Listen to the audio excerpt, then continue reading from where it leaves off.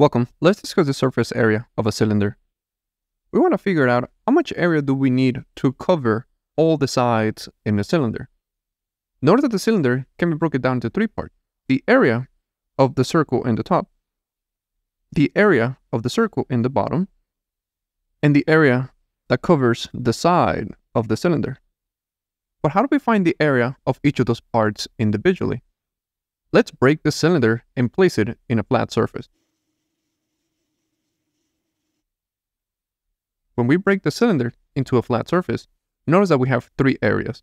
The area of the circle in the base, which is equivalent to the area of the circle in the top, which notice that those two areas are congruent to each other because both of the circles, they have the same radius.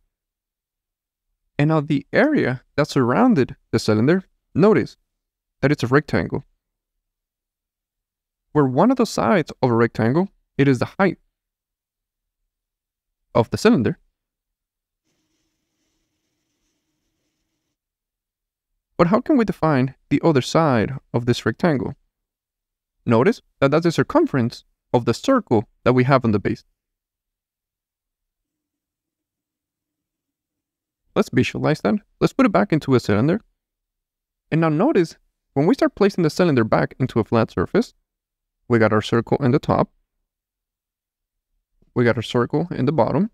Now notice that the circumference that we have for the circle, when we lay it flat, it's going to be the side of the rectangle that we describe.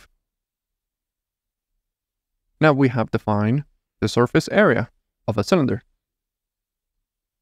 It is equivalent to the addition of the circle that we have on the top and the circle that we have on the bottom, which we have said that they're congruent to each other. And notice that the circle on the bottom, it is the base of the cylinder. So we can say that is 2 times the area of the base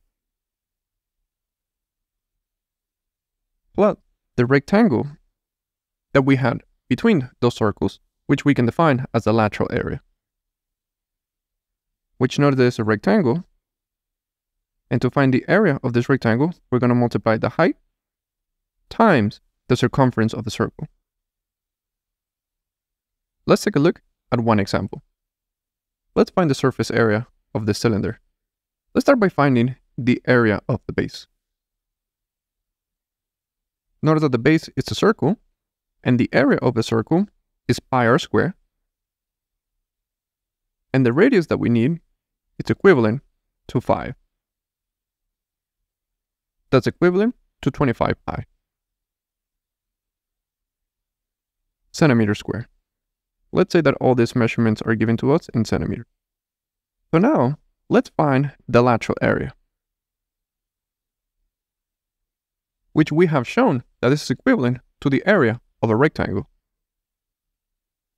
where one side of this rectangle, it is equivalent to the height of the cylinder, which is 8, and the second side of this rectangle, it is equivalent to the circumference of the circle in top. And the circumference of the circle, it is equivalent to 2 pi r, which in this case, we will use the radius of the circle, which is 5, which is equivalent to 10 pi. Now that we have the measurements of both sides of this rectangle, we can find the area of the rectangle, which it will be our lateral area. That will be 8 times 10 pi, which is equivalent to 80 pi centimeters squared. And now we have all the information that was needed, because the area of the base, it is equivalent to 25 pi centimeters. And then we're going to add the lateral area, which we found it to be 80 pi centimeters squared. So let's define the surface area.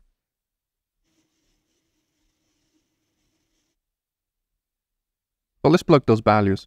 We're going to have 25 pi plus 2 times 80 pi. Let's simplify this. 80 times 2, that's 160. And when we add this value, that's 185 pi. If we want to approximate this in terms of decimals, remember that pi is 3.114.